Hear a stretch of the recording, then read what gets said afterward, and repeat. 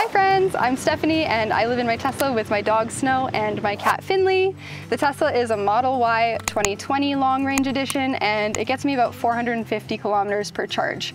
We've been living in this for 8 months full time now and don't have plans to stop.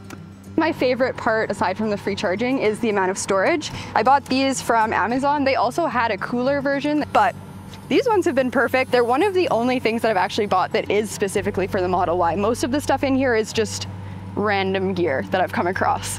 I just keep all of my random stuff in here. This whole side is my kitchen gear. I've got pots and pans, an electric kettle that I can plug in, and my teacup and everything.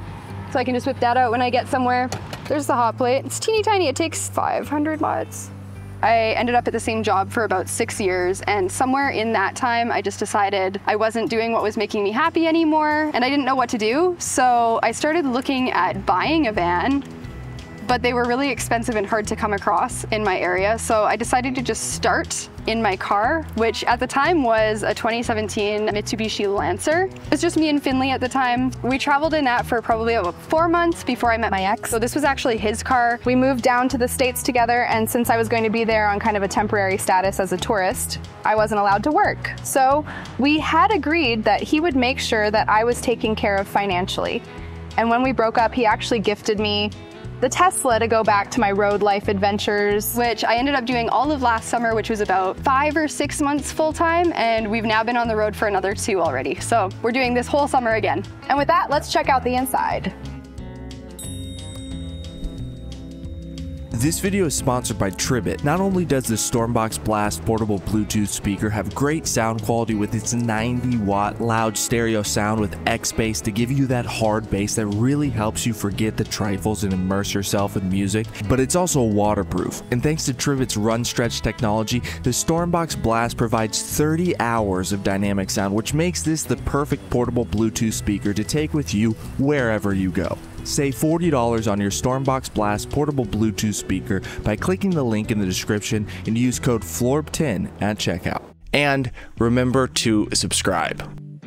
This is actually where a lot of my stuff does hang out, is in this door. I don't have very much cleaning stuff because I use the same product for almost everything, but it just stays here with whatever rag I'm using at the time so that I can grab that.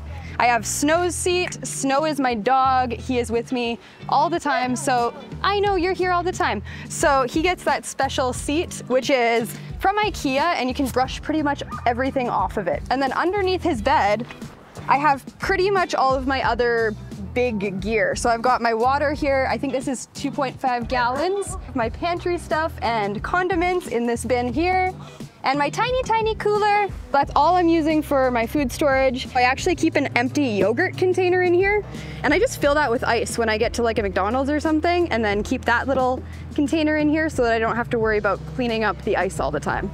And there's a yoga mat and my boots hiding in the back corner, as well as all of my dog food and the pet's bowls. Window covers, that's essential also. These ones were also from Amazon, and these were one of the other things that I bought that was Tesla specific, because they do fit right on each of these windows. So they just pop in once the door is closed, and they don't have any insulation on them, but the blackout is really all I need since the car is heated anyway, so that works perfectly. Then the other thing that's hanging out here is my little headrest. I wrap all of the dog leashes that I use around the top of the seat so that I can grab those off easily.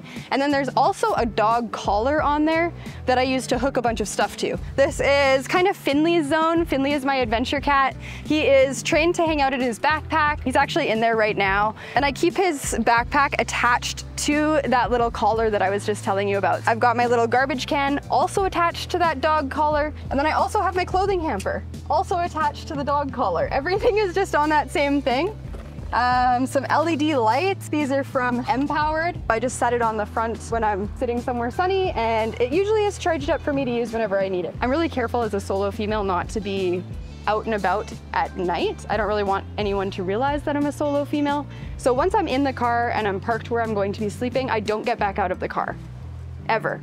I wanted to make sure I could still get to all of my bathroom stuff, so when I'm sitting in my bed, I can reach right down and grab all of this stuff. So I've got my face wipes, my contact solution, some lotion, and then bear spray, of course, because I'm in the mountains all the time, so I did want that to be somewhere super easily accessible also. The last thing on this side that's really important is my Bluetti battery. I've got the 800 watt. It just lives kind of under the bed there, but that's how I power my little electric kettle, my little hot plate, and sometimes some random charging stuff too.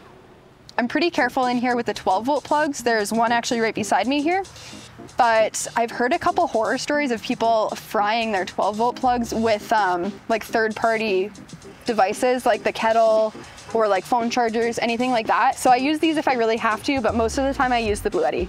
I think that there's a lot of misinformation being shared. Some of the top things I've heard is that you can't drive them in the cold, which is not true. They do charge a little more slowly, but you can absolutely drive them and it's totally fine. I've slept in this at minus 30 degrees Celsius and it kept the whole interior above 21 degrees all night, and we still only used 18% of the battery.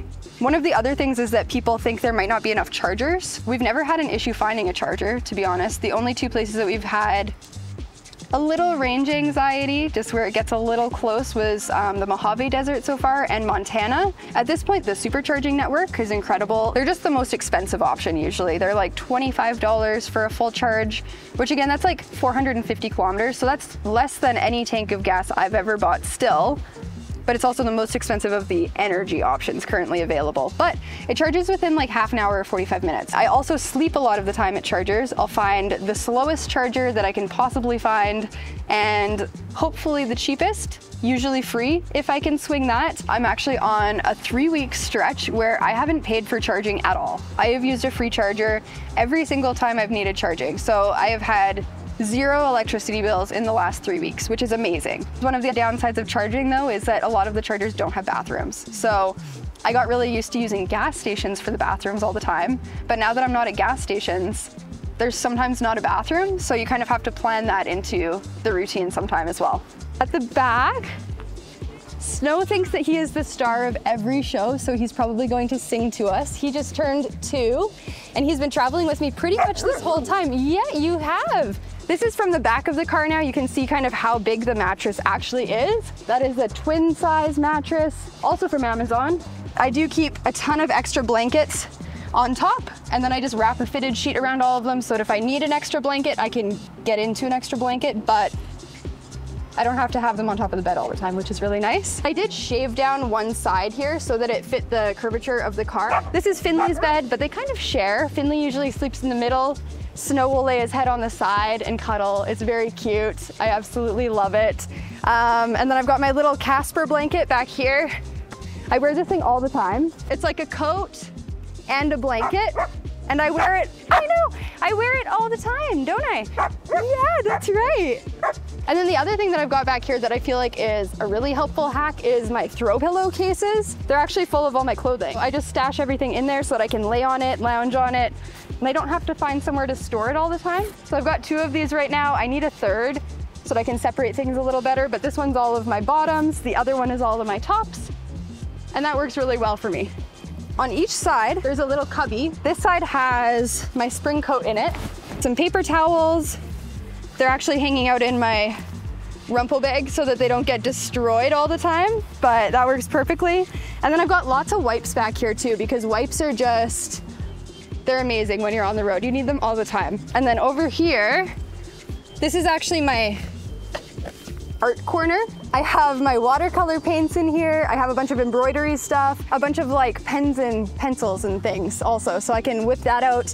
I usually will lay a picnic blanket behind me or something, and then I can just relax by the car with all my stuff. Last really exciting thing back here is the other trunk. You can see I actually have fit my solar panels. They were 200 watts underneath those. This is my folding dog kennel for Finley if he's ever, you know, needing a bigger space than his backpack, but still needing to be contained. That works really well. This is one of the funniest things I have in the car. It's actually a huge squishmallow, and I found it at Costco, but it matched my colors. So I decided I would use it and see how it went, and I love it. It just squishes to whatever shape you need it to. So I move it around a little bit, which is amazing. I have my bathroom bag hanging on the back of the other headrest. I keep everything in that I would need to shower, basically. So like my shampoo and conditioner. Just grab that whole bag when I get somewhere like a truck stop or leisure center and take it in with me, which is amazing. And then underneath you can see Finley's litter box. He pops down, uses that, and then I can clean it from either the inside of the car or just right here. This is Finley's little cat food zone. and my little tiny first aid kit. Last but not least, the driver's seat. This has got all the stuff that I use when I'm either driving or trying to get ready for the day when I'm just sitting like right in the seat. Solar phone charger, I just set that on the dash to charge. My waterless dog shampoo, because Snow obviously needs that in his life. Hand sanitizer. My friend just made me these little 3D printed door stops because my cat is an escape artist and he's actually learned how to open the windows and he will leave the car. That just clips right in under the window knob here. And then it stays nice and steady so that the cat can't leave the car without my permission. And then I have my little sunglasses thing, which just fits really nicely right there, and that also keeps him from stepping on it. I do have a couple more things hiding over here. This incredible water tote for the boys. It's called, I think, a water boy. I tip it up like this. I can, you know, carry it around without spilling. And then down like this, the boys can drink. I typically at night will just set it up here. This is a CCS charger. That's one of the newer chargers that came out. This is the J1772 plug. It's pretty common now. And then this one has a regular 110 outlet for if you're like at a friend's house and you can plug into the garage or something, that's really helpful, but it charges really, really slowly. So I don't use that one very often. This is usually my go-to.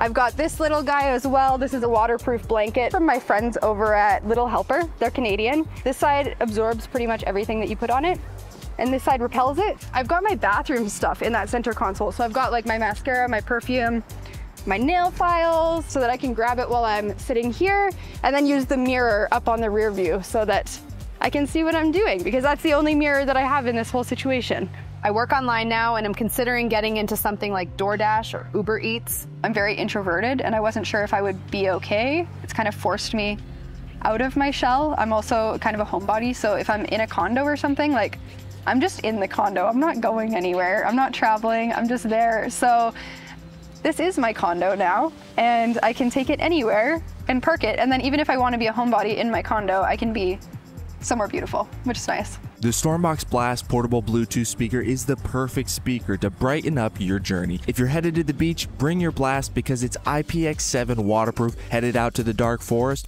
turn on the lights that sync to your music and have a dance party. And no more worrying about batteries because thanks to Tribit's Run Stretch technology, the Stormbox Blast provides 30 hours of dynamic sound and can even serve as a portable power bank.